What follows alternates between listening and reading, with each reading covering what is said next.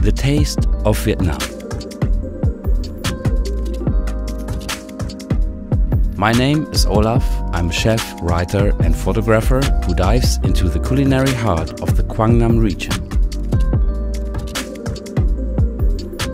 Getting inspired by local food and ingredients to find my own style and create new dishes for the Tui Blue Nam Hoi An.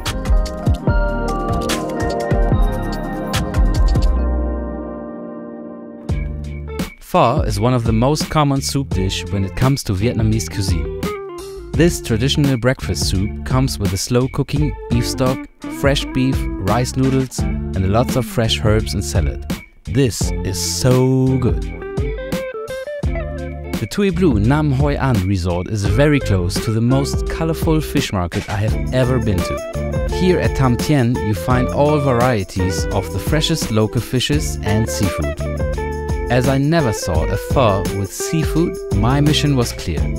Cooking this soup with a fresh octopus must be so good too.